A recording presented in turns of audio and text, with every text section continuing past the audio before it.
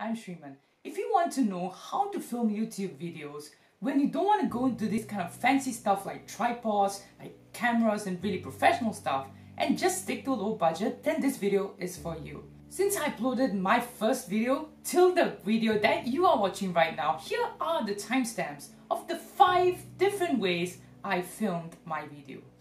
And guys, if any of these ideas resonate with you or like something that you like, do comment down below, do give this channel a subscribe, and let's jump right in. When I started out my YouTube channel, I started out really simple, okay? It was my first venture, I was scared, everyone is scared.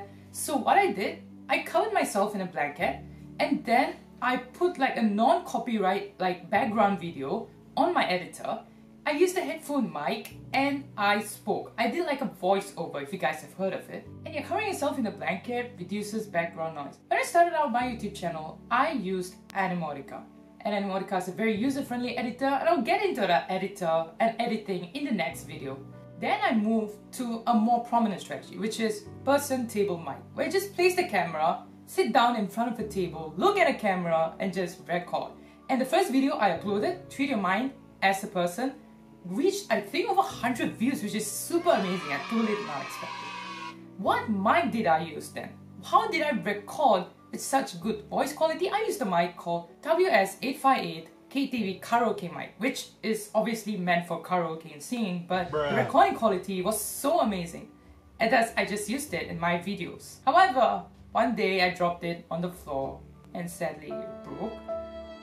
Oof, okay. So how did I record audio? This comes to my third point, which is right behind me, the whiteboard. So a lot of you guys on Instagram at Shreeman.24, which is my account, my public account, asked me doubts, asked me if they needed help with physics or chemistry. So I started making educational videos to help you guys. The whiteboard has dimensions of 90 x 60 centimeters.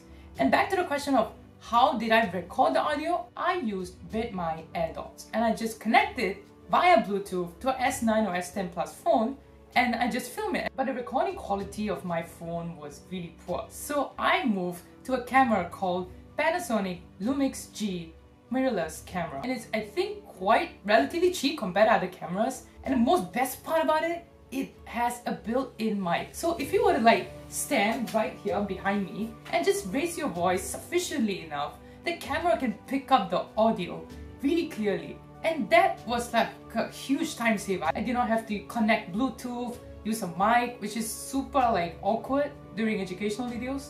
So that really helped. And how did I position my camera? Where did I place my camera? Look at this picture right in front of you. It is pretty creative. I did not have a tripod stand. I stacked 3 books on top of each other. I placed the camera on top. Where is this? This is on a chair and the chair is on a table, and it was just the perfect height. It was a really resourceful idea that I thought of. And then the fourth one is the video style that you're watching right now, which is just in front of the camera, you look at the camera and talk. But this time I did not use 3 books like I did for the educational videos.